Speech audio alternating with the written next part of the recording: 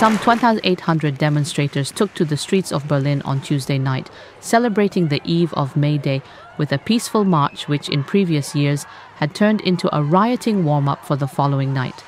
A small number of flares and fireworks went off on rooftops along the route as the demonstrators carried banners reading "Abort Patriarchy" and "You will not silence us."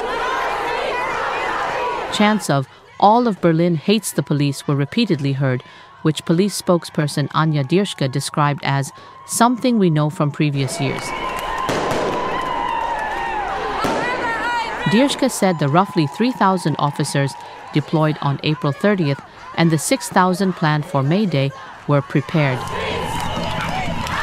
Rioting on the May 1st Labor Day holiday, which since it started in 1987 had caused extensive damage to parts of the city, had been on the decrease in recent years after police shifted tactics from battling rioters to de-escalation.